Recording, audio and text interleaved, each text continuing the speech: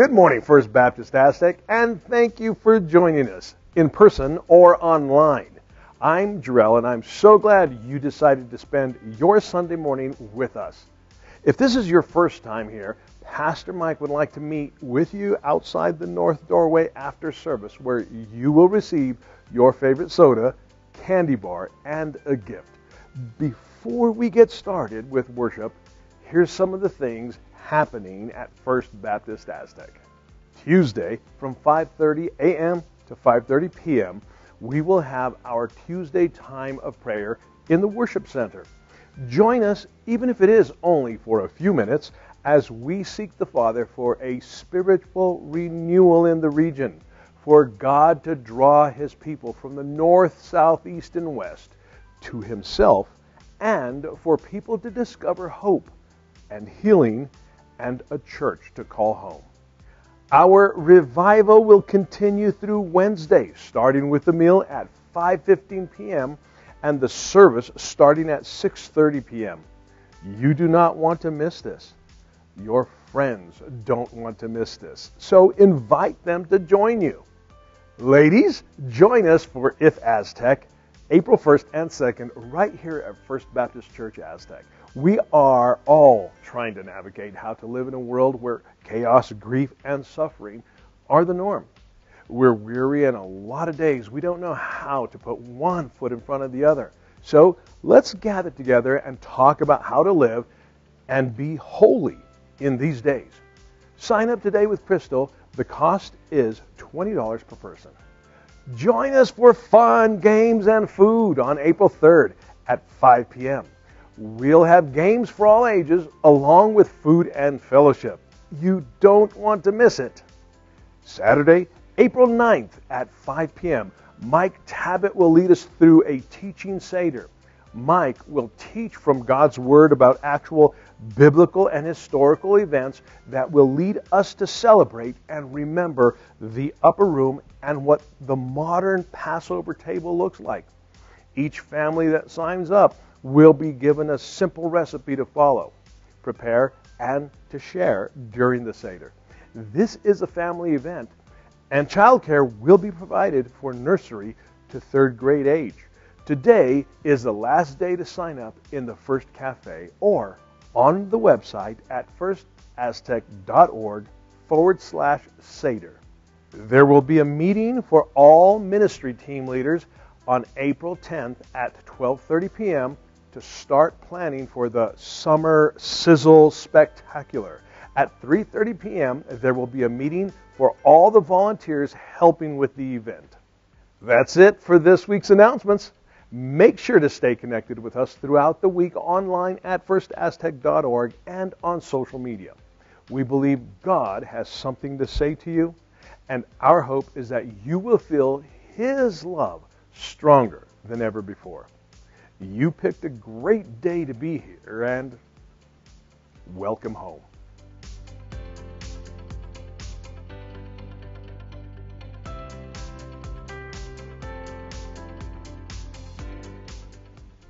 Are you sure?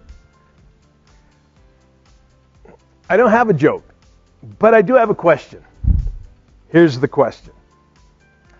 How do you keep a room full of God's wonderful servants in suspense? I'll tell you next time.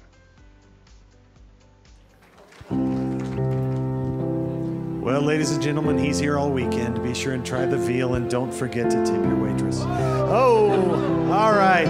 Hi, my name's Rick. I'm here to worship God with you. Let's do that. Will you stand with us, please?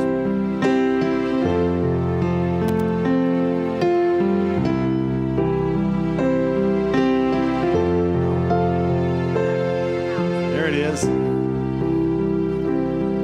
All right. Look at this.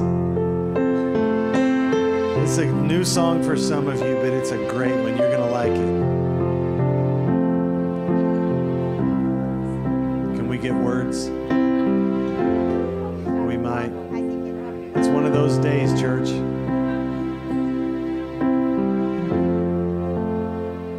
What gift of grace is Jesus my Redeemer? no more for heaven now to give. He is my joy, my righteousness and freedom, my steadfast love, my deep and boundless peace. To this I hold, my hope is only Jesus, for my life is wholly bound to His. Oh, how strange and divine, I can sing, all is mine, yet not I, but through Christ in me.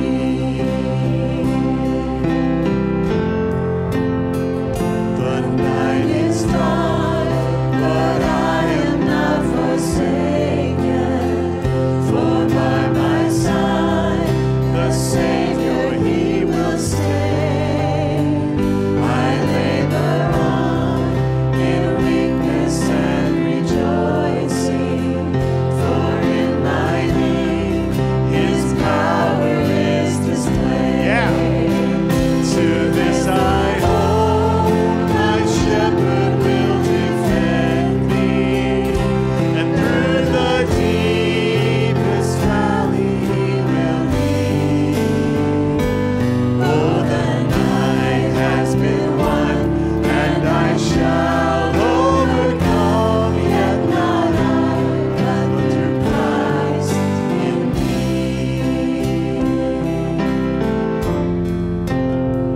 No fate I dread, I know I am forgiven. The future sure, the price it has been paid. For Jesus bled and suffered for my pardon. Look at this. And He was raised to overthrow the grave. To this I hold, to this I hold, my sin has been defeated. Jesus now and ever is my peace. Oh, the chains are released, I can sing, I am free, yet not I, but through Christ in me.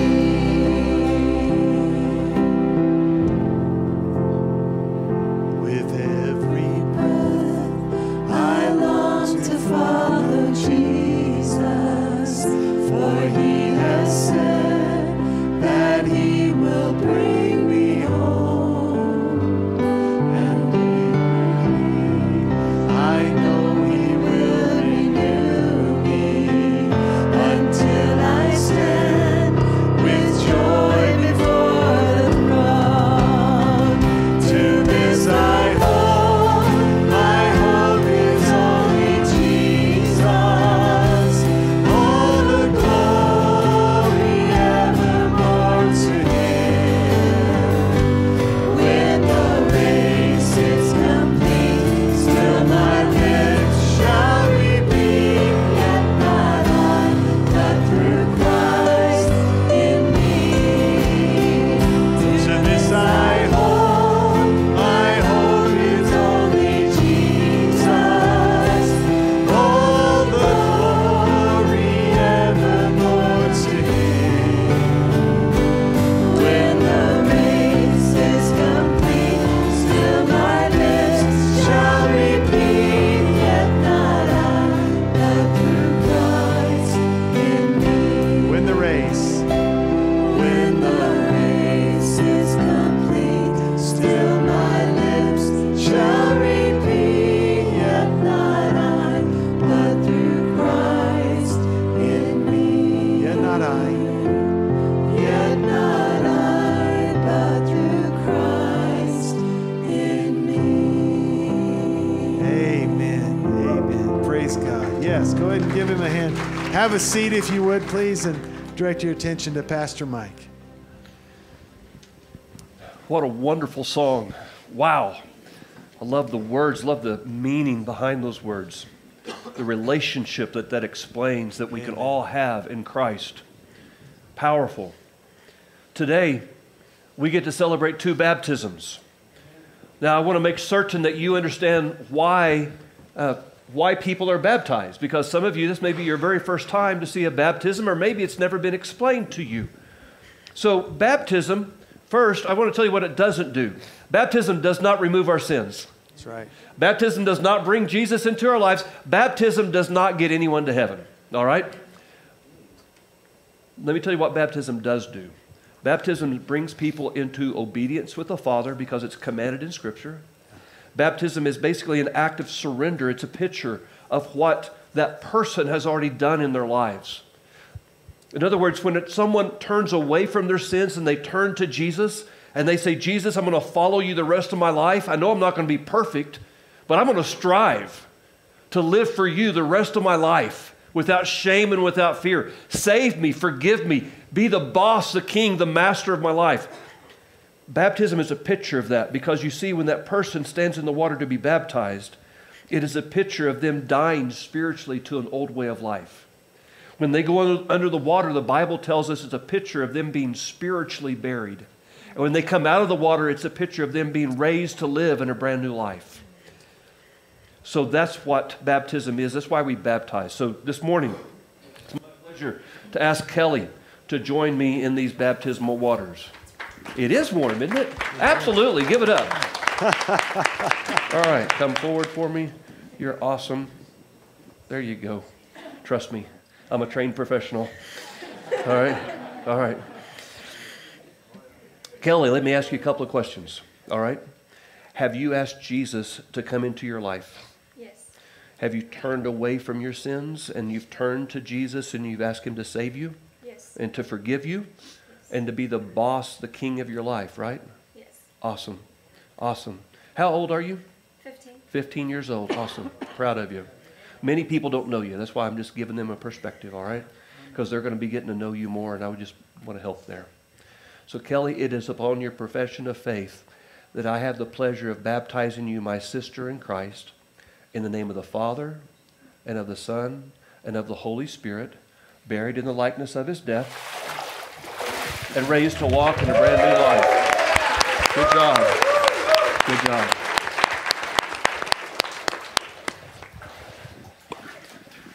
Matt, come on down, my friend. It's very warm. It is warm, isn't it? All right. Different view from here. It is. It is. It is. It is. So, my friends, this is Matt. Many of you know Matt. Hi, guys. This view is incredible. I was just saying. It is. Yeah. It is. No, it is incredible. The reason Matt stands in these waters today with me is he's been on a journey with Christ, as we all are. And yes, he had been baptized when he was younger, when he had an experience with Christ. But as he said to me, you know, Pastor, I actually had a life-changing experience. I gave my life to Christ last July. And so he's been on this pilgrimage, he's been on this journey. And so today he becomes obedient in following Christ in baptism. So let me ask you a couple of questions, my friend. Mm-hmm. Have you asked Jesus to come into your life? Absolutely. Have you asked him to save you and forgive you the wrong things that you've done? God help me, yes. And you know that he is the boss of your life, and you're going to follow him the rest of your life without shame and without fear. Yes, sir. Hallelujah. It is upon your profession of faith that I have the pleasure of baptizing you, my brother in Christ, in the name of the Father and the Son and the Holy Spirit, buried in the likeness of his death and raised to walk in a brand new life. Hallelujah. Hallelujah. Love you. I told him David Knight gave me $10 to hold him down longer, but yeah.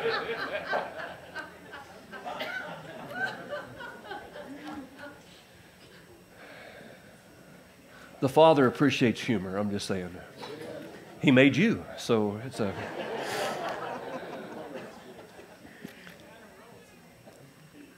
You know, baptism is a glorious thing. It really is. It's an act of surrender, and that's what Matt said to me yesterday at the men's retreat. He said, I just need to surrender this to the Father. So let me ask you a question that we ask at the end of every baptism service, and I believe it's a valid question and one that the Father wants us to ask, and that is, who will be next? Who will be next to turn away from their sins and turn to Christ like Kelly did? Who will be next to get their baptism on the right side of their salvation like Matt just did? Is it you sitting here today? If it is, I pray that you're next. Set all the excuses aside and surrender to the God and go, God, I surrender it. It's yours. I am yours. Maybe you've got all that settled, but maybe God is bringing someone into your life that you get to share Jesus with this week. Maybe even today. And you get to share the truth of the gospel of how you were saved and how they can be saved just like you were, because you're no better than they are. We're just, some have found grace and some have not yet found grace. So who will be next? Would you take this question with me to the Father? Because when one pray, who prays? We all pray. Let's pray together. Oh, Father, we do celebrate with Kelly and with Matt. Father, thank you for this act of surrendering to you and receiving the gift of salvation and then following that with baptism. Thank you and hallelujah.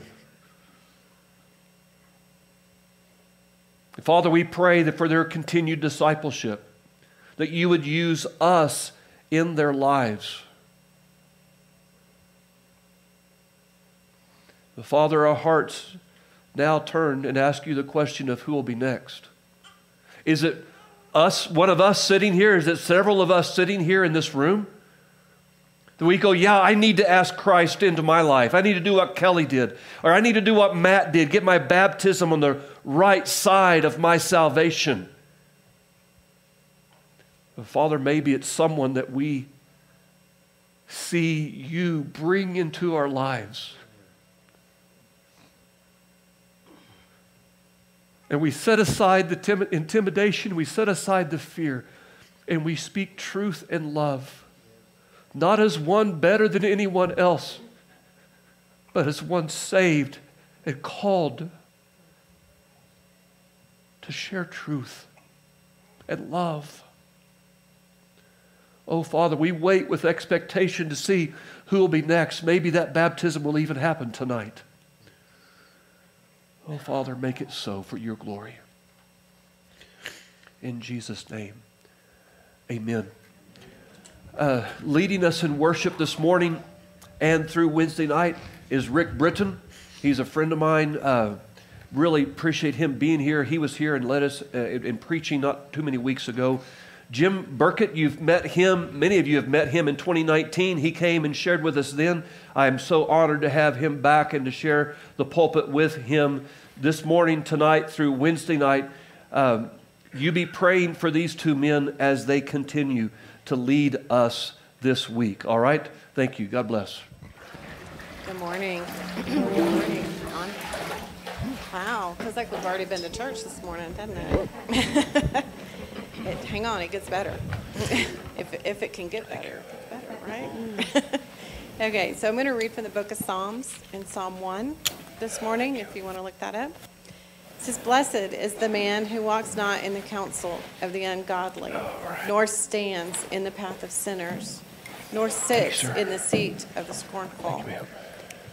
But his delight is in the law of the Lord, and in his law he meditates day and night. He shall be like a tree planted by the rivers of water, that brings forth fruit in its season, whose leaf also shall not wither, and whatever he does shall prosper. The ungodly are not so, but are like the chaff which the wind drives away. Therefore the ungodly shall not stand in the judgment, nor sinners in the congregation of the righteous. For the Lord knows the way of the righteous, but the way of the ungodly shall perish." And I had told him earlier that I feel like this kind of ends on a negative note. And I don't like to leave things on a negative note. It says, by the way of the ungodly shall perish. If you're in that condition, you don't have to be. Amen. You can be in the condition of the blessed man who follows God's laws and meditates in them. And our prayer today is that today be your day of salvation. All right, I had something. I said I had to tell Jarrell. We have a class. What do you teach us? Discipleship.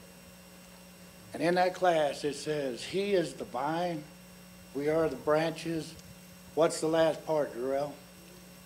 We will bear much fruit. Right. All right, this week, before this, I've been talking to some people in here. We've been praying for a guy named Arnulfo. Remember that? Guess what? Come on. He's a child of God. If you ain't taking that class, you need that class. It's our job to be witnesses and to lead people to Christ. Somebody led you. If you aren't, today's the day of salvation, is what the Bible tells us. So we're going to lift up God this morning, and we're going to praise Him. And hopefully, if you're not saved today, you won't leave this door without Him.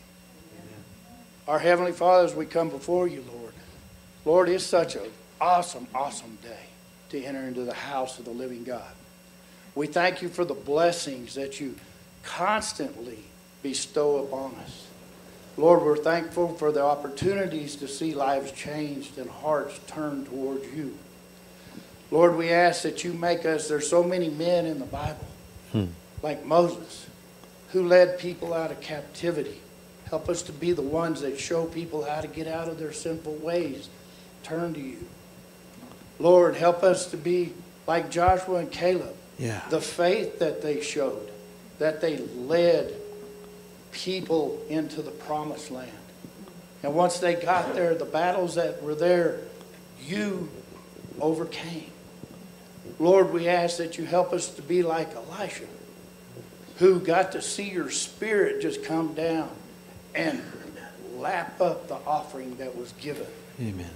Lord, we ask that your presence be in this building today, that it comes down and each and every one of us see it. Lord, that the hearts would be touched. Lord, that the burdens that we have be lifted.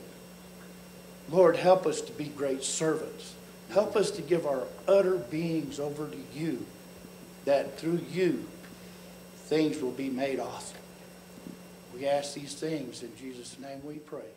Amen. Amen.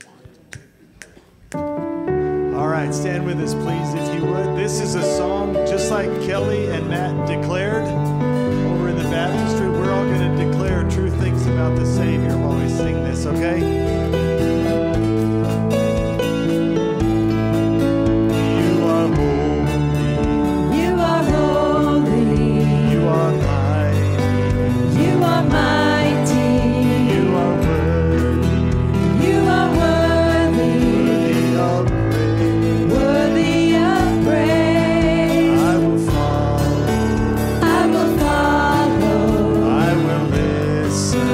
I will listen.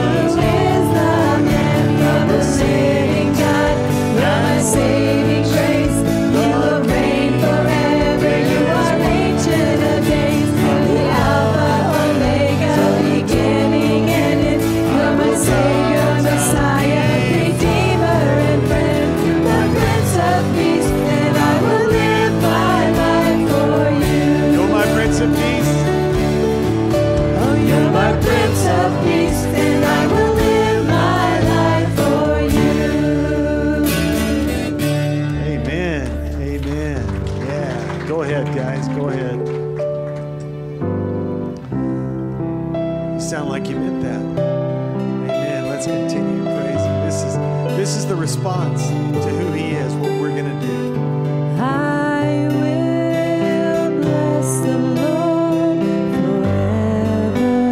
Oh, that's bold. Keep singing it. Yeah.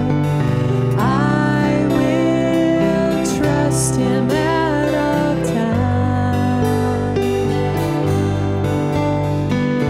He has delivered me from all fear. He has set my feet upon a rock, and I will not be moved. And I'll say of the Lord, You are my shield, my strength, my portion, deliverer, my shelter, strong tower, my very present help in time of need. I will bless the Lord forever. I will trust Him at all times. He has delivered me from all fear, and He has set my feet upon a rock, and I will not be moved. And I'll say of the Lord, You are my shield, my strength, my portion, deliverer, my shelter, strong tower, my very present help in time of need. And whom have I in heaven but You? There's none I desire beside You. You have made me glad, and I'll say of the Lord, You are my shield, my strength, my portion, deliverer, my shelter, strong tower, my very present help. You are my shield, my strength, my portion, deliverer, my shelter, strong tower, my very present help in time of need. My very present help in time of need.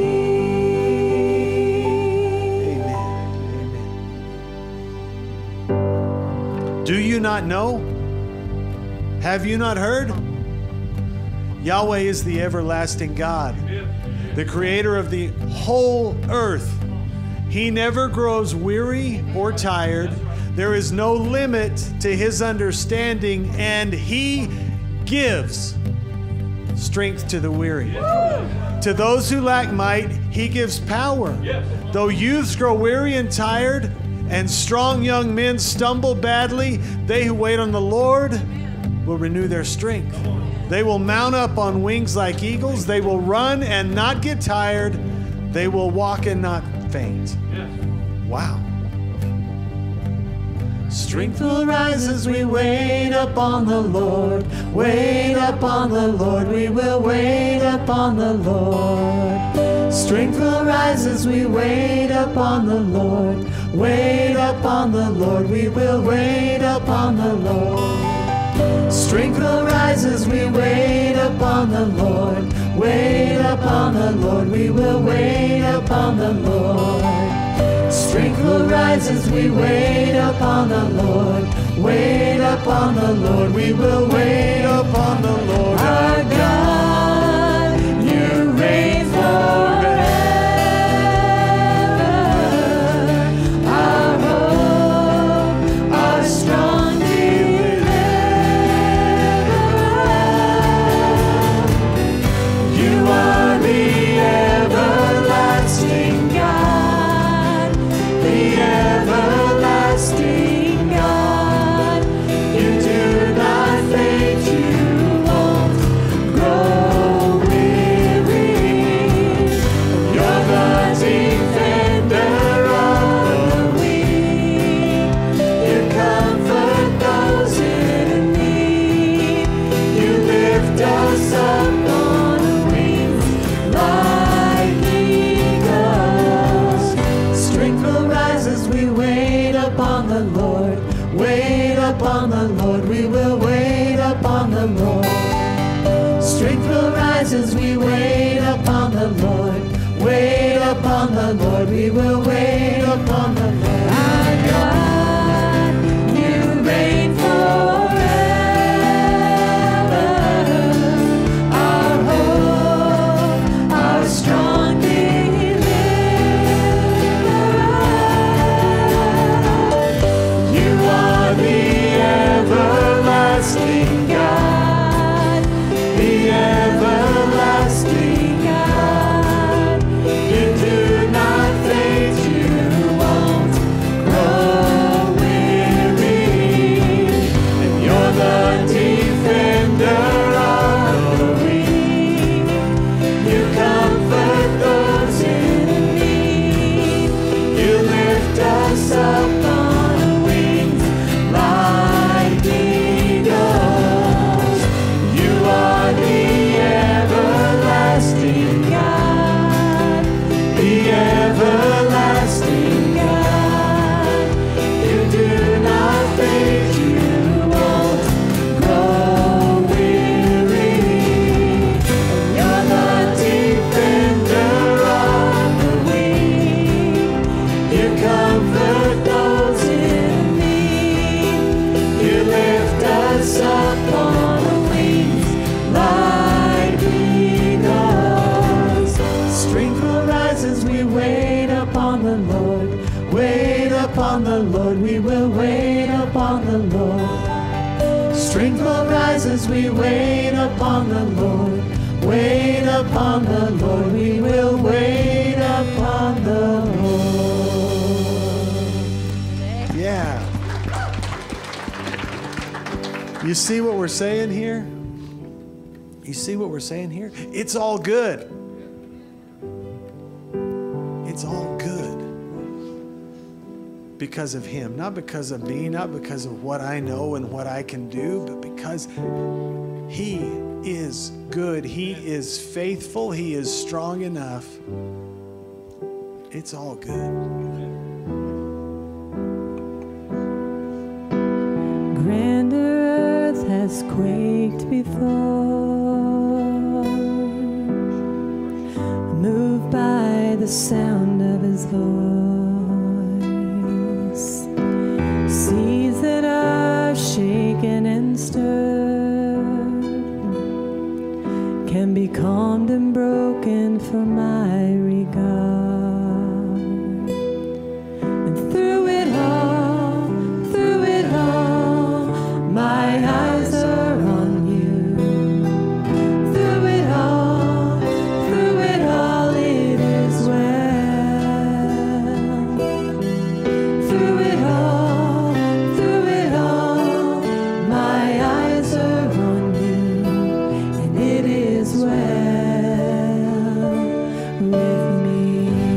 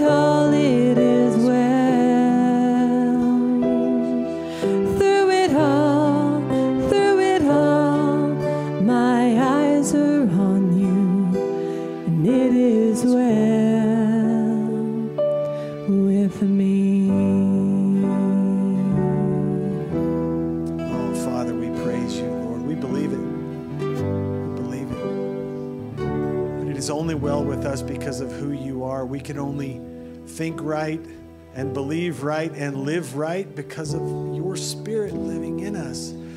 And we need help. We need to learn. We need to understand. We need to know.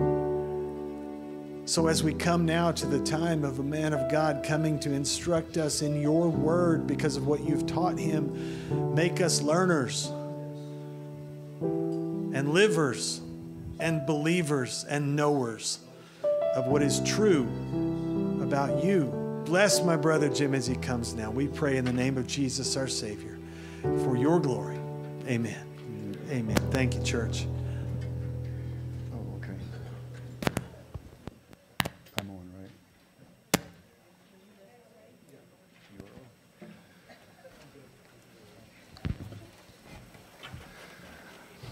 All right, I said this in the early service, and I really meant it. And now I can say it again in the second service because I really meant it. Boy, you have a great worship team. Yes, we do. You really do. And there's so many churches that would love to have what you have. I mean, just to be able to worship the Lord and a flow, and it's not trying to be professionalism. It is the idea that this is just the overflow of their love and commitment to the Lord Jesus and to you. So it is a joy to be back with you. I think I was here pre-COVID days before we even knew what COVID was. And we had a great time. My wife, Pam, she is praying and fasting for this meeting, praying and fasting for you. And she anticipates that God is speaking to a lot of special folks in a most significant way. And so thank the Lord for Pastor Mike. There's so many good things I could say about him. I'll leave the bad things later. But I'm serious. When I think of evangelism and I think of someone that embodies and exhibits that gifting, it's this man. And also a caring pastor. I tell you what, it's been interesting to watch him. I remember at a meeting we had in Oklahoma, and I was to lead a breakout session, and then he and I went to a restaurant afterwards, and I tell you what, he had already built relationships with waitresses in this one restaurant, and I mean, they smiled when they saw him and everything else. And there was one I don't think he had really had a chance to witness to, and there comes that EvangeCube, and listen. And I could tell she understood that he was very serious and very caring. And the rest of your staff, my goodness, praise God for you guys. And I just really believe God's going to do some extraordinary things. And then your youth pastor, oh my goodness, Kimasabi Kaibunga. I tell you what, this guy has a heart to learn and a heart to serve the Lord. And so I'm very excited about that. And then I met his bride. I tell you what, God, yes. Like me. So anyway, well, you've heard me say this before, and I'm going to try to fashion this and fold this because I believe the Lord's given me some new instructions for this service. 3 things I pray when I come before a church or a breakout session or a conference, whatever. First thing I pray is that God will give you biblical truths that will impact your thinking. Now, I want you to listen to me on this. This is crucial. A lot of times we think if we just know concepts and knows words, that can be all right if they change your thinking by the Holy Spirit. But the Apostle Paul put it this way. He said in Romans 8:5, he who sets his mind on the things of the flesh will walk according to the flesh, but he who sets his mind on the things of the Spirit will walk according to the Spirit. And this is so vital. My wife's husband has this little saying, and it goes something like this. You must think like a Christian in order to believe like a Christian, in order to behave like a Christian, in order to do God's will. And then repeat that. You must think like a Christian, in order to believe like a Christian, in order to behave like a Christian, in order to do God's will. And so many times, we, particularly in America, we think, well, if we know the vocabulary, or if we've been to a situation and we kind of know the meaning of the words, and that's not what Romans 8:5 is talking about. It's really talking about that change takes place because your mind is not in spiritually neutral. You're beginning to saturate your mind with biblical truth. So with that in mind, that's why God created us to think His thoughts. He said to the Corinthians, we have the mind of Christ. He said to the Colossians, set your mind, said to the Colossians, think on these things. He said to Paul, Paul said to Timothy, he said, for the Spirit of the Lord is not of fear, but love, power, and a self-disciplined mind. So that's why I pray God will change your thinking. No matter how bad the situation is, God will change your thinking. And I'm fortunate in the fact that I've seen God do some miraculous things. 34 years as a pastor in university settings. I've been teaching in colleges and universities for the past 25 years, and it excites me to see that the power of God can change the most unlikely situations. So I just want you to know, I really believe God wants to do that this morning too. So I don't care how old you are, don't care what your situation is, God wants to minister in and through you. My background is, I'm sharing with you why it takes more faith to doubt the Bible than to trust the Bible today. And I believe you're going to be stirred because I believe you're going to say, oh my goodness, the Bible is really true. Christianity is really true. And I really believe it can impact your thinking and your perspective when you realize God has given a special word to all of us, especially through Jesus Christ, and then verified in propositional statements that we have in the Word of God. Well, my background is I didn't grow up in a Christian family. Grew up in a good family. My dad was a World War II hero. He liked to fish. Before I met the Lord, every Saturday and Sunday we went fishing. He was big bass Burkett. I was a little bass Burkett. And then in the 7th grade, I discovered girls and football, and that kind of messed up my fishing career. But then in the 9th grade, because you see, my desire in the 9th grade was to go to Will Rogers High School, which is a few blocks from my house, and then go to college, go to University of Oklahoma, play football for Bud Wilkerson. If you remember him, his team still hold the records for 47 straight consecutive wins. Still hasn't been beaten in all these years. And then get a degree in engineering and law. But God had other plans, and I tell you what, it just amazed me. So here I am, 9th grade. I'm getting ready to watch my favorite show, Gunsmoke. I mean, you remember Matt Dillon? I mean, we're talking about Miss Kitty. We're talking about Chester. We're talking about Doc. And so I'm getting ready to watch Gunsmoke on Saturday night. And my mother comes in and she does the unthinkable. She was bigger than I was at the time, so we had to do what she had wanted to do. She turns it from Gunsmoke to this TV evangelist named Billy Graham. And I'm thinking, he can't even draw fast or shoot straight. So nonetheless, I went ahead and I watched Billy Graham for a while. And then the phone rang. And I knew if the phone was from my mother, I had 15 minutes because she had the gift of, you understand what I'm talking about. So when she goes to answer the phone, and we're talking about the days when every family had one phone hooked by a wire into the wall. Now, I start out with rotary. Okay, I don't know if you're that old or if you even know what that means, but nonetheless, so our phone was in the hallway. So when she goes to answer the phone, I trip back, not trip, but I take a tour up to the TV and change it from Billy Graham to Gunsmoke. A miracle happened. Mom only talked 2 minutes, came back in, and didn't even ask us to vote on it, but she just went up and changed it right back to Billy Graham. First time I have ever heard the gospel outright. Now, I have been to church before. My grandmother went to one church, and I occasionally would go with her, and nothing personal against her church, but it just seemed like it was, 2 levels above a funeral service. Have you been in a church like that? Okay. And so, nonetheless, I just said to the Lord, I'll wait till I'm really old, like 20 or 21, before I find out if you're real. And this was the 9th grade. And not only that, but I had dreams of going to Will Rogers High School. Like I said, I wanted to be a football hero. I wanted to do so well in football that I could walk down the hallways of Will Rogers, 10 girls on each arm, the rest of the girls lined up singing "How Great Thou Art." So, any of you men have those same kind of prayers and aspirations? Yeah, I see. Okay, all right. Hey, we got some honest guys in the church. Hallelujah. All right. So, long story short, I'm listening to Billy Graham. I know it's the Holy Spirit. If you remember him in his young days, he gets to the conclusion of his message. And this is when his ministry could literally rent an entire network and be on every station of that network in the United States.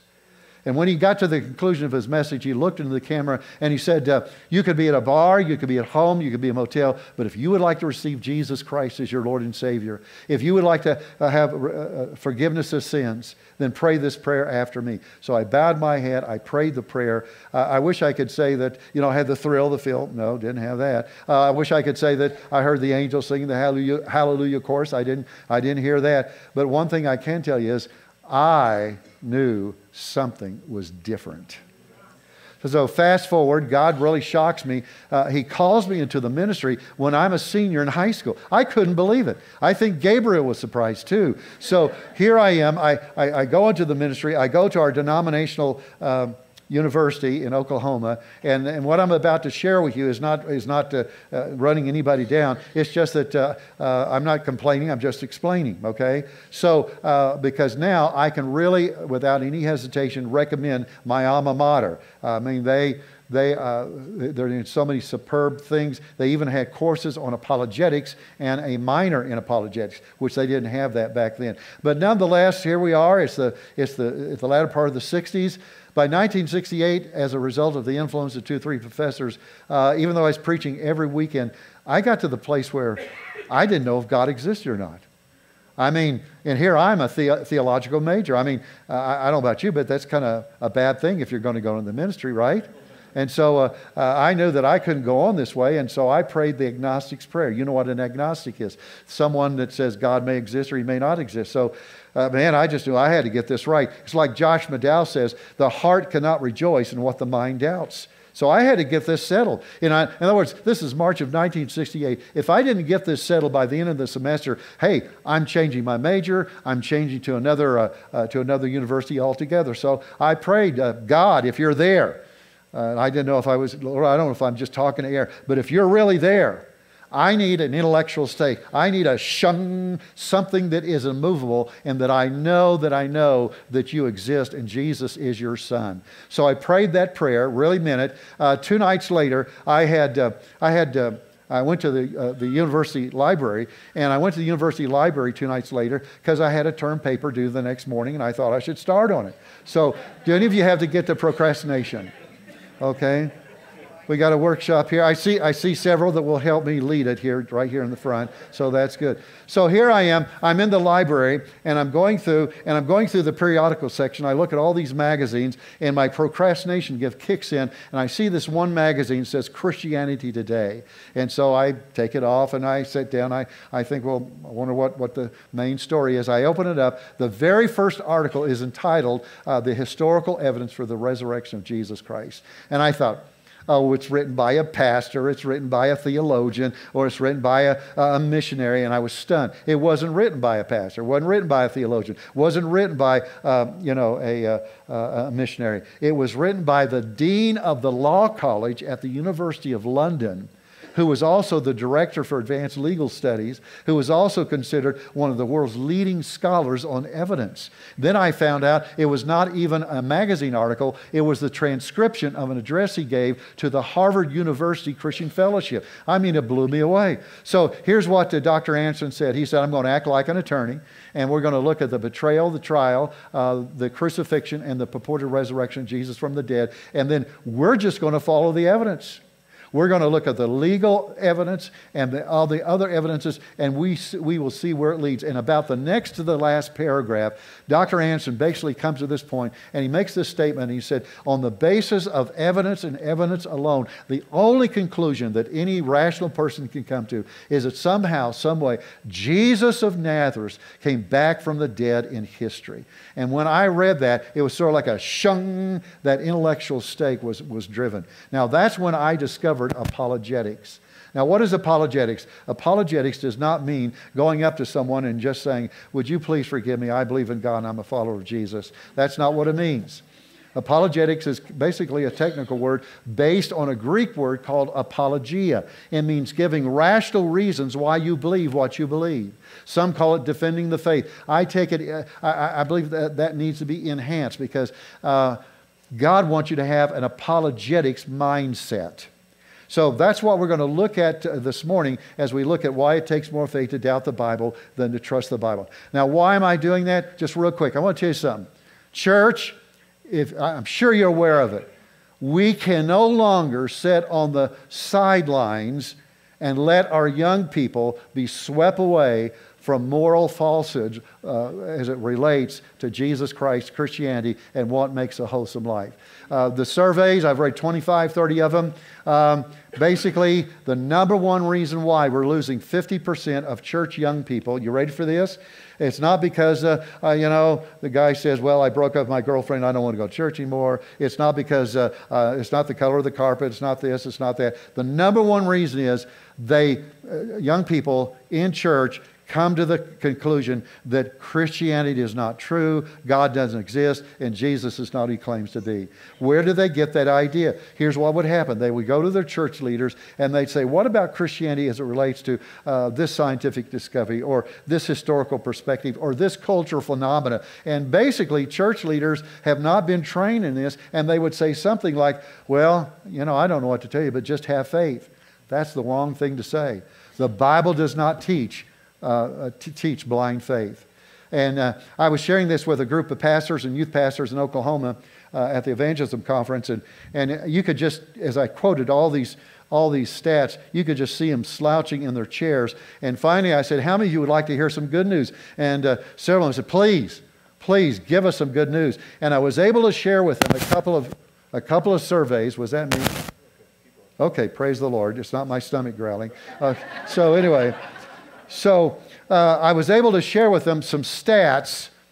One survey indicated that those churches where the church leaders know the gravity of what our young people and what we're facing at large in our culture, it is a spiritual war. That is no exaggeration. I could give you some stats on it, but this is not the place.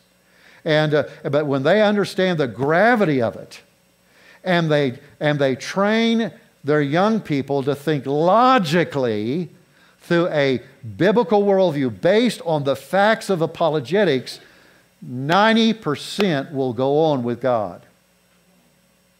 That was thank you. Who said hallelujah? Okay. God bless you, brother. All right, may your tribe increase. What I'm trying to say is, we've got to focus on what God always intended. Does that make sense? That we equip our young people. So, I was taught in church. Well, you've got to define what you mean by teaching. If you mean just giving concepts, sorry, that won't do it. To be trained, equipped means you know how to respond in a certain situation because you see the factuality of it. Does that make sense? Okay, well, we better go on because I could break out in song any time now, and you don't want that. Next frame, please. All right, Acts 1:3. To them also He showed Himself alive by a series of many convincing demonstrations, unquestionable evidences, and infallible proofs appearing to them during 40 days. The He is Jesus. Now I want you to be aware of something. You see that phrase, many convincing demonstrations? Most of the time, evangelicals, when they get to the book of Acts, they go straight a beeline to verse 8, which talks about, being filled with the Holy Spirit, which by all means, that's a key verse. But I believe there's a more important verse, and that's verse 3, where it says, He showed Himself alive by a series of many convincing demonstrations. Those two words in the Greek are tekmerios. What is tekmerios? Tekmerios always means, well, if there's a report that's being given, if there is a testimony that's being shared, if there is evidence that's being presented, it always means that the evidence and the report will always show that it's true and accurate. In other words, Jesus for 40 days was showing them, hey, it's me. I've come back from the dead. This is not a special supernatural kind of awareness. It's the same kind of perception you would have if you were there. Same kind of perception, like here, the good-looking guy sitting right here. Okay, I mean, I can see this guy's really handsome. I thought you'd say amen. Okay, this guy is really handsome. Okay, in other words, but I didn't have a special kind of awareness. It's the same thing. No special kind of awareness. You see the evidence and you come to the proper conclusion. All right, next frame, please. And we're going to speed up on some of these. The 4 big questions, if you can answer these questions in the positive, then you will always have a good, stable, solid spiritual life that you can build on. Number 1, does truth exist? This is really big. I'm telling you what, in 2016, the Oxford University Dictionary said the word of the year is post-truth. My definition not my definition, but the explanation of the definition is basically post-truth means coming to conclusions based on emotional impressions. I want to tell you, that's not truth as defined by the Bible or scientists. What's important is there is the truth which is subjective. Oh, you have your truth, I have my truth. I want to tell you something. You may think that's a cool statement, but it's not factually true. If somebody says that, you might ask them, how do you know that's true? Here's what the Bible teaches and what scientists will go to, and that is objective truth. Objective truth. Objective truth means what matches reality. Now, I know you're looking at me and you're saying, well, why would you say that? You can't do science without objective truth. Did you hear me? You can't do engineering without objective truth. You can't do technology without objective truth. And you certainly cannot do proper medicine without objective truth, which means you cannot change the definitions of certain aspects of Homo sapiens as well as others. I'm going to make a statement. I'm not trying to be controversial, and I really mean that. It's just by means of illustration. But there's something seriously wrong in our culture. Francis Schaeffer wrote a little book years ago called Escape from Reason. And he said there's something dangerous when our culture, even in educational centers, do not just stick to what is brute truth, is what he called it. So when we have a Supreme Court nominee who says that she cannot give a definition of what a female is or what a woman is because she's not a biologist, anyway, I want to give all of them a scholarship to the Oklahoma School of Apologetics. So anyway, if you hear about it, you might pray about it. Now, but does truth exist? Yes, truth exists. Why is this important? Because we can know that Christianity is based upon truth. It's called the household of truth. We move on. Does God exist? Oh, brothers and sisters, I'm telling you what, I have a whole course entitled How God Uses Science to Confirm His Existence. There's so many scientific affirmations. I mentioned Dr. James Tour, the world's leading nanotechnologist. He has over 100 patents. This guy holds 3 professorships at Rice University. I had the chance of seeing him. He's a Messianic Jew, too. I had the chance of hearing him at Tulsa University. And I tell you what, I've never heard anyone from a scientific perspective give as good a presentation of the gospel of Jesus Christ. It was just really remarkable. He says things like this. You ready? He says, and by the way, he's considered the leader in the world in his subject. And he said, I need to tell you this. When I go to these big conferences and they feature the leading names in biology and biochemistry, he said, I know them. They know me.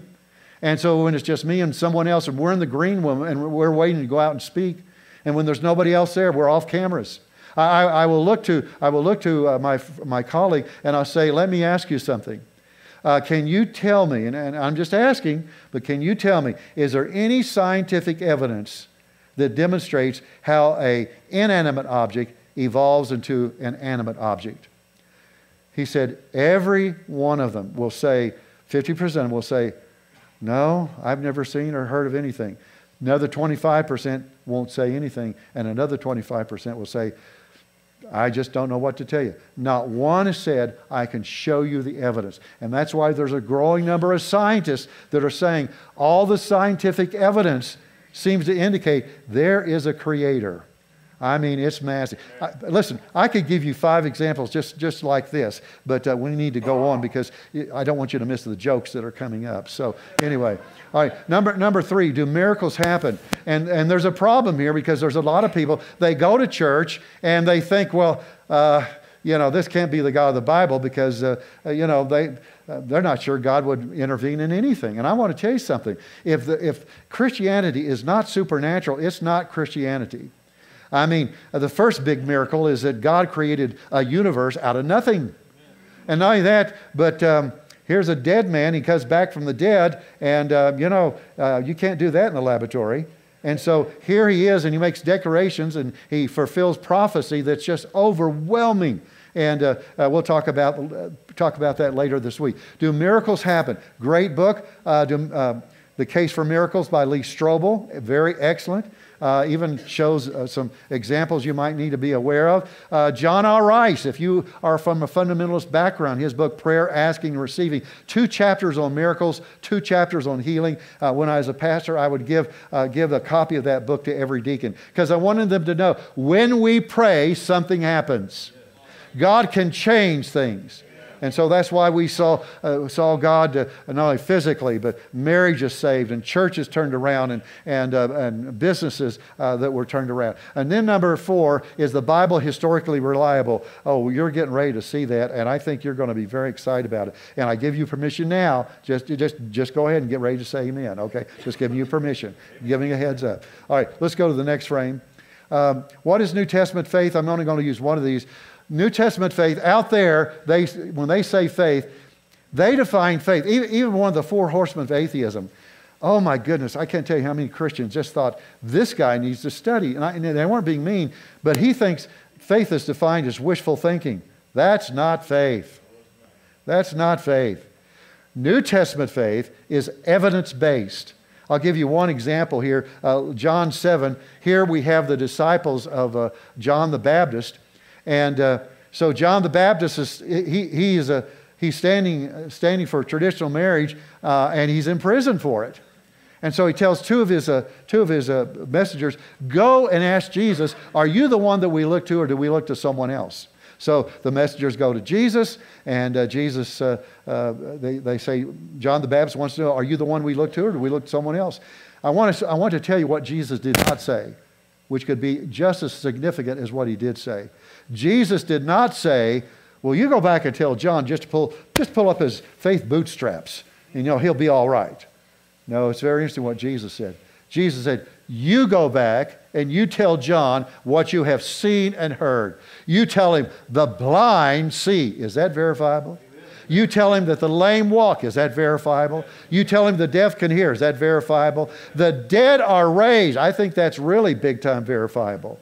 So when we talk about faith, we're talking about evidence-based. Now, you need to come to some of these presentations we have this week because we'll go in a lot more detail on some of these. Next frame, please. All right, key points about the trustworthiness of the Christian Scripture. Next frame. We're going to look at these key points, and then we're coming right into the home stretch. Number 1, the Bible does not have a mythical literary style as compared with other ancient literature.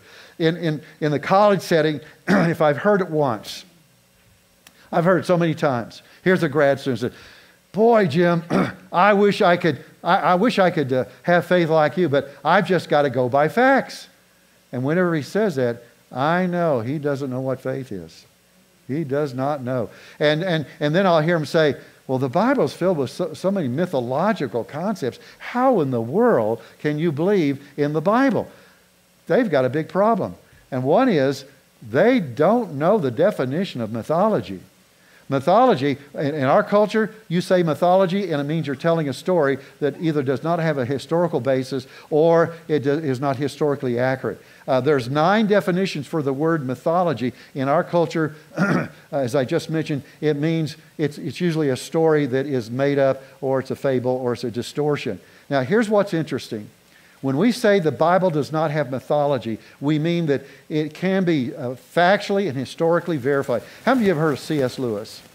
Was he a pretty smart guy? He was, wasn't he? And C.S. Lewis was asked, well, what do you think about mythology in the Bible? Here's basically what he said.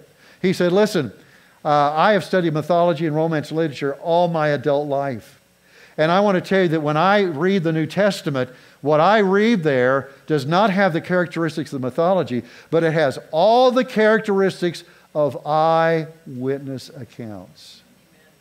There's a big difference, a very big difference. All right, next. The Bible is not a science text, but describes the world as it appears to the naked eye, and we've got to understand that. A lot of people that say the Bible has a lot of scientific false informations, again, they really need to study. There's four lines of reasoning you can have about Scripture and science. I believe the Bible teaches that there's no contradiction between science and Scripture. And by the way, there are hundreds of scientists who would hold to the same position. What do you mean by that? Well, for example, science as a precise discipline really did not begin to take place until about 400 or 500 years ago. And I don't know if you ever heard of Michael Gillum. He wrote a book called Amazing Truths, how the Bible and science agree. Now, who is he? Well, PhD in physics from Harvard, used to teach physics at Harvard. He was also the ABC News science editor for many years. And when he wrote this book, he said, yes, there are men of science who have contradictions, but it's a worldview issue, a belief issue, not factual. When you talk about true science and talk about biblical truth, there are no contradictions. Again, we'll be referring to that later. Next frame, please. All right, variant accounts are not the same as contradictory accounts. Oh, there's so many contradictions in the Bible. Got to define what you mean by a contradiction. Listen. Here's a contradiction. The 28-year-old woman said, I'm pregnant, but I'm really not pregnant. Okay, how many mothers know that that's a contradiction? Oh, we have to do another workshop, Pastor. Okay, all right. So that is a contradiction. I could give you more examples. But what's a variant account? A variant account is there are reports of the same event, but from a different perspective. Matthew was a Jew writing to Jews. That's why you see more Old Testament prophecies. Mark was in Rome. He was writing down the sermons of Simon Peter. And the theme is the servant of the Lord ministering in the power of the Lord. 48 times he says, straightway Jesus did this, straightway Jesus did that, and so on and so forth. And then you got Luke. Many believe that he's probably one of the best historians of the first century. And I mean, he gives the titles and names of more cities and currents in the sea and so on and so forth than any other writer from the first century. And yet you can tell this guy is a scholar.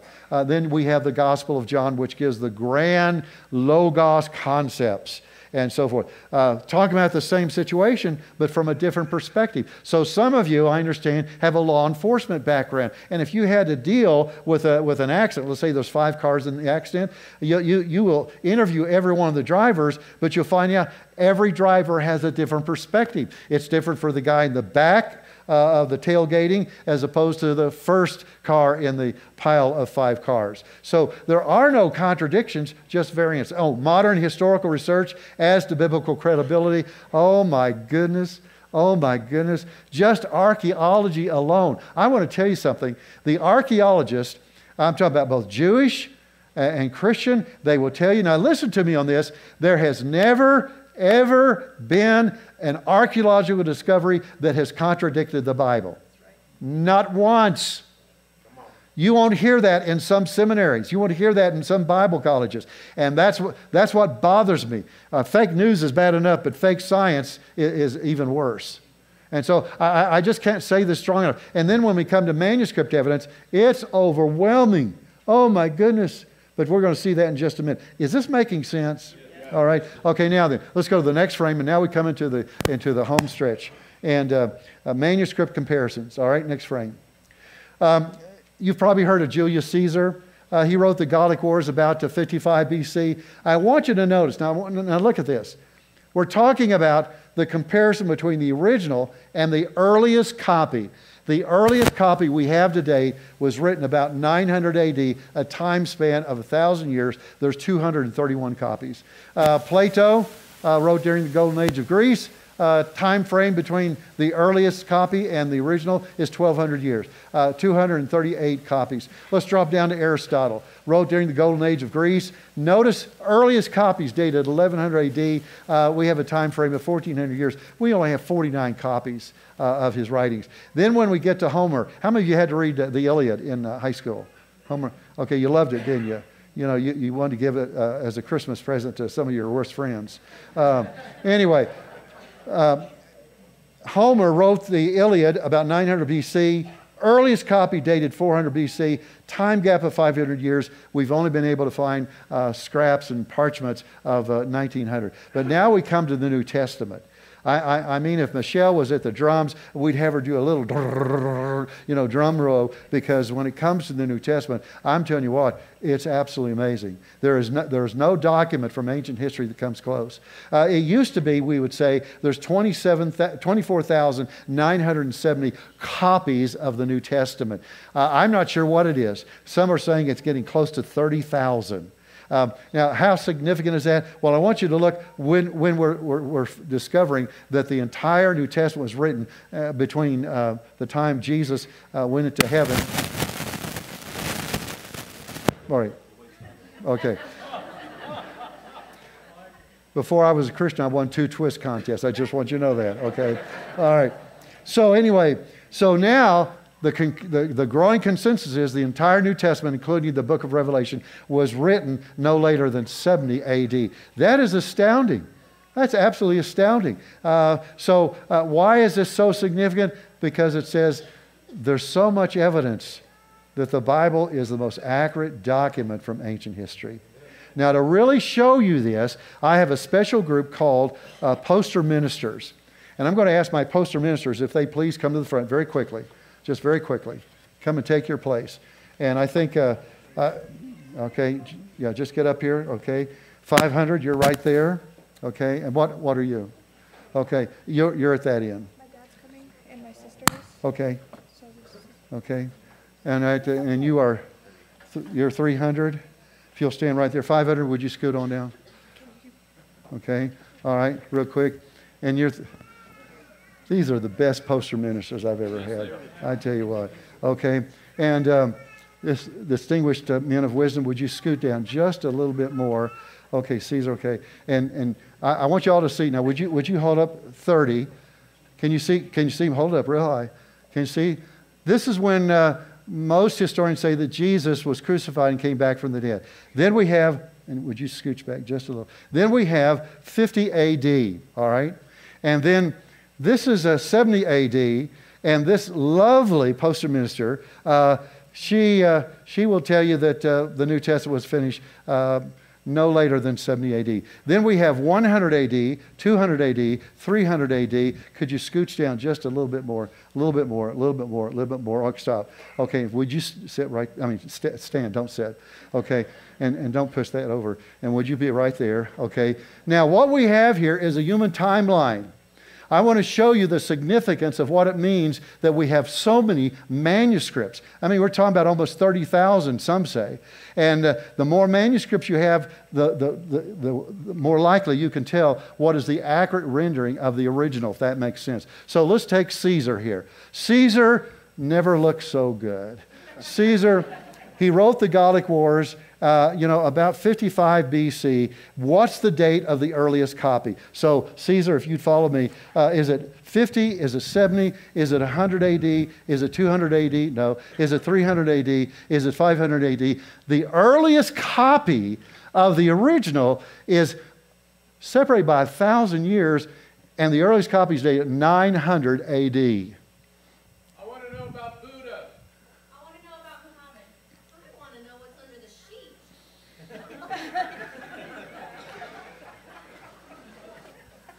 Okay. All right. Amen. Praise the Lord. How many of you will pray for those three? Okay. Thank you. Thank you. All right. Now we come to Plato. Plato, if you'll follow me. And Plato, his writings are in the golden age of Greece. What's the earliest date of the copy? Not 30, not 50, not 70, not 200. And you're dancing. Don't dance up front. Okay. All right. 300, 500. The date of the earliest copy is 900 AD. I still want to know about Buddha. I still want to know about Muhammad. Come on, the sheets. You guys are good. I tell you what. What about Aristotle? What's the date of the earliest copy of Aristotle's original? Again, is it 100 AD? Is it 200 AD? Is it 300 AD? Is it 500 AD? It's not 900 AD. Instead, it's 1100 AD. He's on the other side. What about Buddha? What about Muhammad? The sheet already. Okay. Let's talk about Buddha. it's 600 years after the death of Buddha that there's a biography or a history made of him. Do you know how much legend can gather? Your historians tell you that within 2 generations, legend begins to grow. So I'd kind of question some of the things that are said about him. Then we've got Muhammad. What about Muhammad? That varies, it seems, from decade to decade, but they're coming up with new discoveries. Now they're saying the earliest maybe be 150 years after his death, but somewhere between 150 to 300 years after his death. And then what about the New Testament? What about we're talking about there? Well, it's very interesting. And now I'm going to ask everyone from 100 AD on the way to Aristotle, would you put your posters right there, okay? And then I'm going to ask, honey, would you come this way? You changed, okay, all right. 70, all right, if you'll stand right there at the edge of the step. Okay, would you move over a little bit more? Here we go. Okay, right here, 50. All right, right here, 30. Okay. Now, this is where it gets very interesting, okay? We need to just come to a close here as soon as we possibly can. You see, they're now saying that the New Testament was finished no later than 70 AD. John Robinson, Anglican bishop, scholar, shocked the academic world when he was challenged to look at what's the earliest dating that the New Testament was concluded. And he wrote a book called Redating the New Testament. He said in that book he was shocked that his professors gave the sloppiest interpretations and translations of the work. And he said on his base conclusion, because he went to the museums and libraries to look these documents up, he said the New Testament probably was finished no later than 65 AD. I don't know if you know what that means, but we're looking at, that's 35 years. Can you remember what happened to you 35 years ago? I remember when I graduated from Will Rogers High School, a class of 65, 900 in the class. And so as I got my diploma, I thought I heard my mother from the stands go, thank you, Jesus, he graduated, and so on and so forth. And then my girlfriend at the time, before I met the lovely Miss Pam, said, Jim, let's go to the ice cream park, 15th and Harvard, and I will treat you to a 9-scoop Lollapalooza sundae. And you really remember all the important things that happen in your life, don't you? But now here's what's interesting about this. I want you to take note. Jesus comes back from the dead 30 AD, and everything that we know has been written before 70 AD. Okay, guys, thank you so much. Would you put your posters right there? Now, what does this mean? It's like what Norman Geisler said. The Bible that you have in your hands, we can say is 99.9% the very same Bible as what the early church had by the time the New Testament was finished. Did you get that? That's very significant. And that means if you're facing insurmountable issues, that means there are promises that says God will be with you through those issues. The first thing that it means to me practically, one is that God wants to use you in a most significant way. Number two, it also means you have giftings. You're not called to be a pubitated. You have a gifting that will redemptively connect with other people. I wish I could tell you so many stories where I've seen this. For example, I pastored an inner city black church in Athens, Georgia, while I taught at one of the colleges there. University of Georgia's there, and Truett McConnell College. And no, I'm not African American, but somehow God put me in that church. And my associate pastor, God delivered him from crack addict, not while he was on staff, I mean before he got on staff. And what was interesting is to see how God would begin to take all these homes that were broken up, and as they surrendered to the Lord, as they got discipled, as they learned how to think like a Christian. This is how a husband treats his wife. Matter of fact, there's one book that says, do yourself a favor, love your wife. And as women to learn, how does the Lord want me to reverence my husband? I mean, we begin to see extraordinary things begin to happen. Does that make sense? And then the third thing is, I learned was that when God grabs a hold of you, he changes you. Now, real quick. I told you I didn't grow up in a Christian family. I didn't, but I met the Lord, and God began to illuminate himself to me, and I began to learn some things. One of the personal problems that I really faced was I had a problem in junior high with acne. Anybody ever had that kind of problem? Okay, am I the only one? Okay, all right.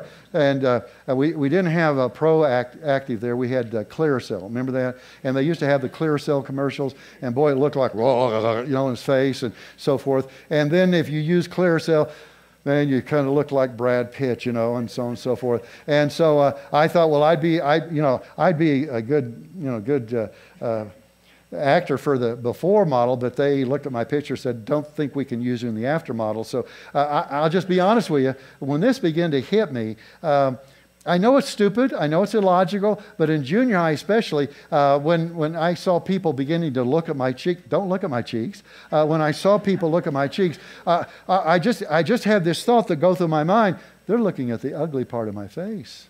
I went through high school that way. They're looking at the ugly part of my face. I went to college that way. I went to graduate school, met the lovely Miss Pam. Hallelujah, thank you, Jesus. She said yes to my proposal.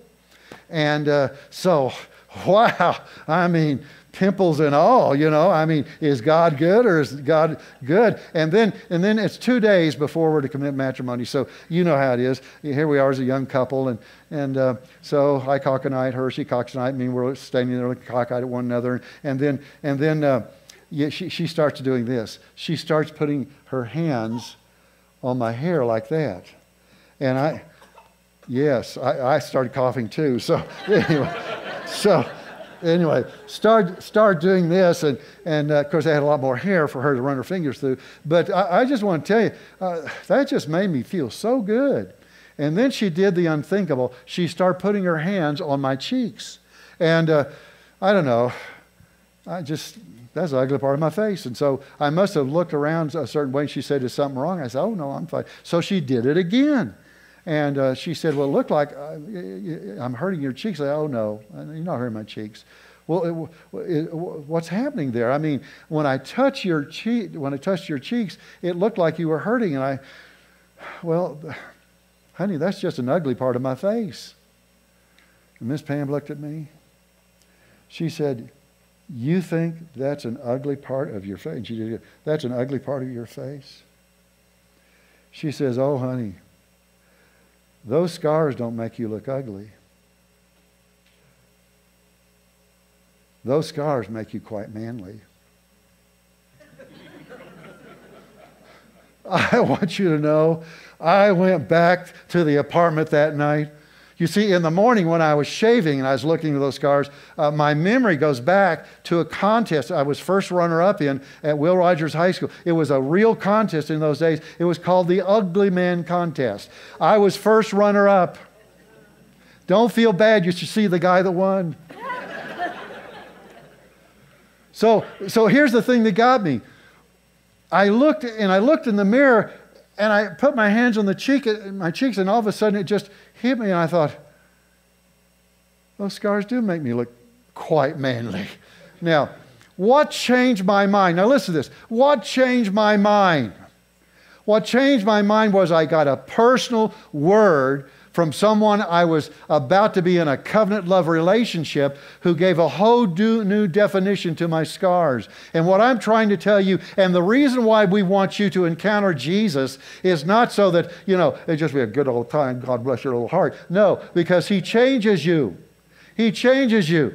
Yeah, all of a sudden you see life from a different perspective. All of a sudden you see some of the bad things that happened to you, and you realize God causes all things to good to those who love Him and are called according to His purpose. He even takes those bad things and He uses them to mold you and to fashion you into His image. And that's why it's important that you know that you surrender your life to the Lordship of Jesus Christ. Is this making any sense? Yes. So now this is what I want you to do.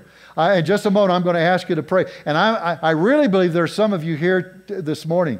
God is beckoning you to come and surrender your scars, those bad images, those negative experiences, and to surrender them to Him and say, God, I just let you change my whole perspective about that. I believe there's some of you here, you've been kind of thinking your spiritual gift is being a pubitated, and God is saying, no, I've called you, and I want to use you in a special way. What is that? I don't know. know. Maybe it's to help in Sunday school. Maybe you're to be a greeter. I don't know. It may be a special ministry. Like this one elderly lady. She wanted to be used by God. She was 80 years old. They didn't let her, well, she could sing in the choir as long as she hummed. They didn't let her in the nursery because she scared the kids. So the pastor gave her a clipboard, said, I want you to go to your apartment complex, and I want you to get the names of everyone in the apartment complex. Just say, I have been appointed as the intercessor for my church, and I'd like to come back once a week and just see how, give me the prayer request and come back and see how it is. 6 months later, she's standing up in tears, and she says, I've had so many families about ready to break up. I started praying with them.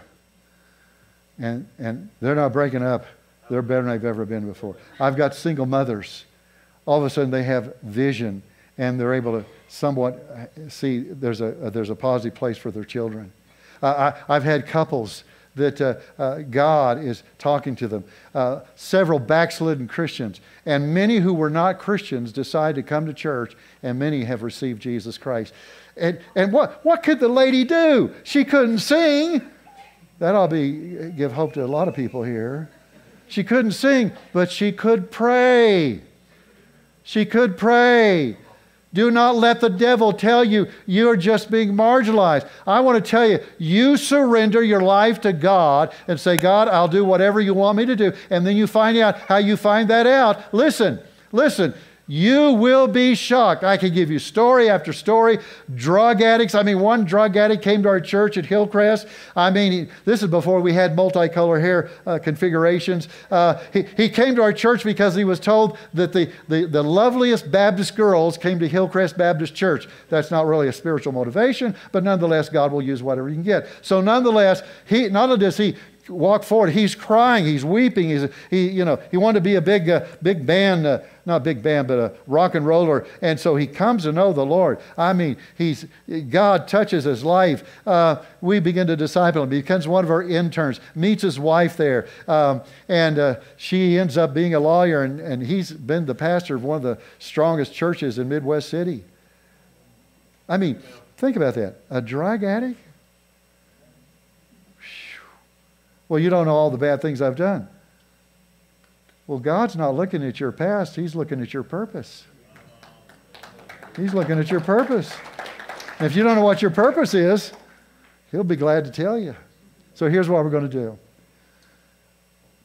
I really believe there are some of you here that the Holy Spirit's beckoning you to come and be prayed for. Oh, before I forget it, don't let us leave until I take the sheet off. All right? So I want you to understand something.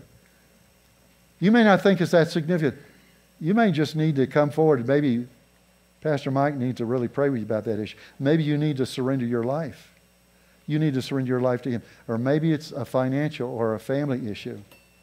So as God is speaking, would you please stand? Would you please stand?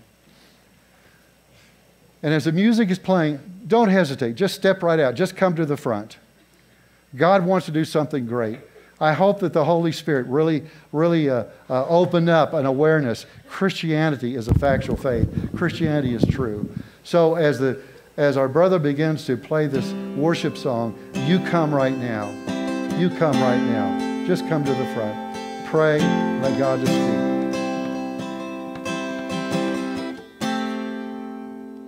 What gift of grace is Jesus my Redeemer?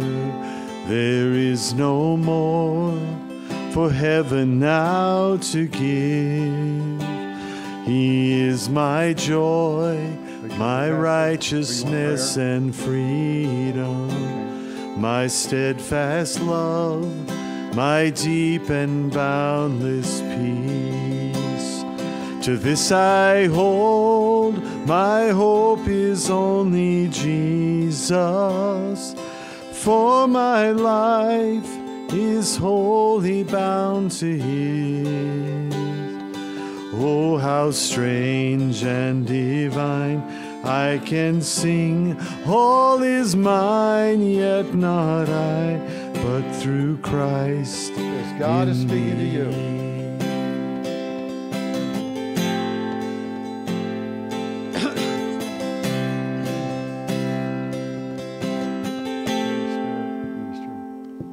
The night is dark, but I am not forsaken, for by my side the Savior, He will stay.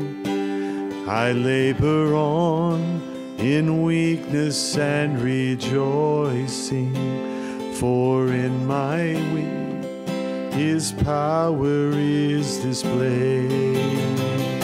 To this I hold, my shepherd will defend me.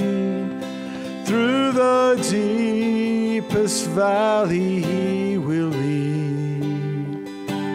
Oh, the night has been won, and I shall overcome, yet not I, but through Christ in me. Would you bow your heads with me for just a moment, please? With your heads bowed.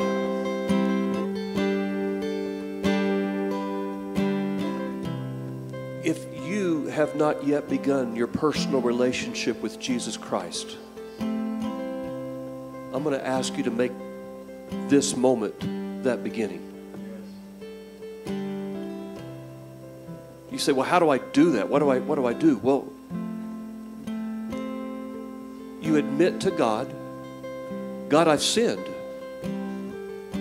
I'm not worthy to have a relationship with you, but I turn away from my sin the best I can, and I turn to you, and I ask you to save me. You say words close to those.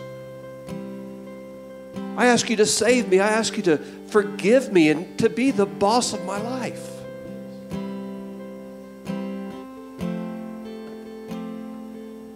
These folks standing to my left and to my right, they are ready to receive you. Yes, you, right now. So whether you just said those words with me, or you go, I'd like to just pray with someone. I don't want to mess things up. You're not going to mess it up, trust me. But what I'd like for you to do is to step out and take one of my friends to my left or the right by the hand. And I want you to do that now. Now. So you can take someone with you, grab them by the hand and say, go with me. Or you can step out on your own. But I'm asking you to do that right now in the name of Jesus. So come quickly, right now. You want to make this church your church home? You want to follow Christ in baptism? Come out right now, because I'm not going to wait long. All you got to do is take that foot and scooch it out there. You're good. Come on.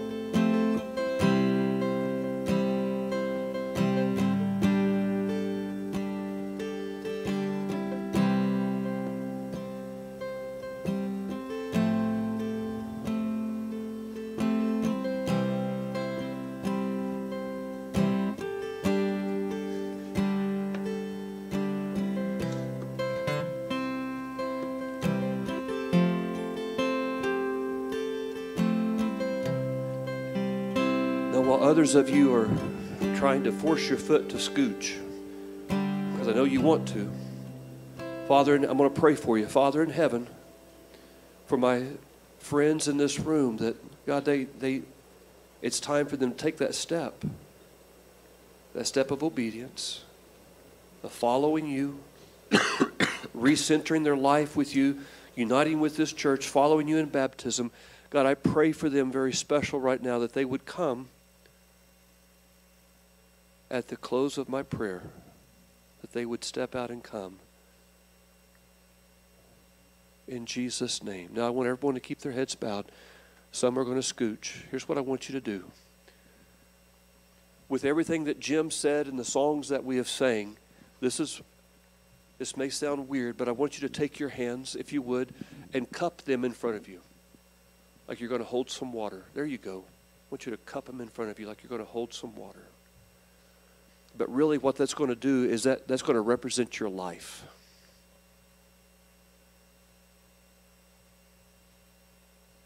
So what you're holding is your life. And what I want you to do with that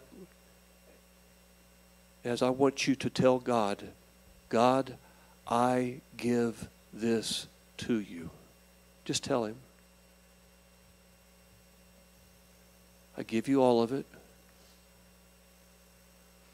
The good, the bad, the stuff I'm ashamed of, the stuff I'm proud of. I give it all to you. Use my life, Lord. Tell him. Use my life, Lord.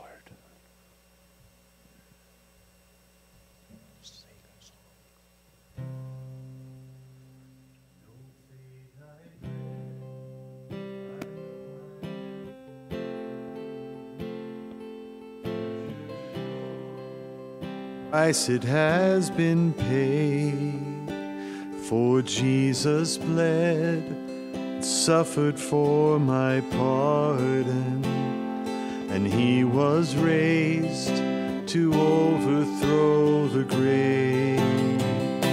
To this I hold, my sin has been defeated. Jesus now and ever is my plea. Oh, the chains are released, I can sing, I am free, yet not I, but through Christ in me. Oh, the chains are released, I can sing, I am free, yet not I, but through Christ in me. Thank you all so much for being here, for making this a priority this morning. Thank you. Would you show your appreciation to Jim and to Rick, please, for allowing God to use them? As we continue to worship, I'm going to ask you to remember to place your tithe in that box or that one or this one. Those are your tithe boxes, your offering boxes. 100% of everything that goes in those boxes goes toward the tithe unless it is specifically marked revival. And if it's marked revival, then that will be part of the love offering that will go to these two guys. Otherwise, it will be as your tithe, and thank you for being such a generous church. Praise God for what he did at the men's retreat and what he's continuing to do in people's lives. Jim and Rick were a part of that, led worship and taught. Really appreciate those guys. Appreciate you men that were able to make that. The FBC Aztec gathering is this Friday and Saturday. I believe there's someone by that table still. You can slide out there and still get signed up for that. The Seder. Guys, we're down to the deadline. Today, tonight, this evening, last deadline. If you please get signed up for that. You say, well, why do we have to sign up? It's not till April 8th or whatever it is. I think it's the 8th. It's so we can get a menu to you because you have the privilege of making a meal, all right? You get to be part of the meal. And so it's not macaroni and cheese stuff. This is like, Jewish stuff. So you're going to be learning how to make that. You'll have that recipe. We need you to get signed up so we can have a head count also for the lamb that we will be partaking in. And so please make that a priority. Guest, if you're a guest here with us, I'd love for you to take just a brief moment. Meet me right outside the other side of those doors right there. Come over. We got a gift for you on behalf of the church that I have the privilege of presenting to you. Come see me over there. 5:15, Jim, tablecloth. 5:15. Okay, 5:15 tonight. There's a meal in the fellowship hall, and that's for you. That meal is for you. It's also for your friends that you bring. We got plenty of food. You come take part. 6:30 is the beginning of another service. Tonight, Monday, Tuesday, and Wednesday, Jim and Rick will be here. You make plans. The meal the same time each night, tonight through Wednesday. 5:15 is the meal. 6:30 is the service each night. Don't forget that, and I hope to see you back. Jim, would you come share with us real quick what's underneath the tablecloth? This would be better if you just paint tonight. Ooh. Because this is still a part of tonight. That's how you keep them in suspense. There you go. Keep them in suspense. That's why. I want to tell you this. When you see this, it's going to increase your trust in God's Word more than you realize. So tonight, 6:30, and by the way, Pastor Mike's not clipping, so please don't. Amen. Amen. Let's pray. We'll be dismissed. Guests, come see me over here, please. Father in heaven, thank you for what we've learned today. Help us to put it to work and to share it with others. God, let us not walk away without processing this truth that we've been presented with. God, we love you, and we thank you that our faith is indeed founded on facts. In Jesus' name, amen.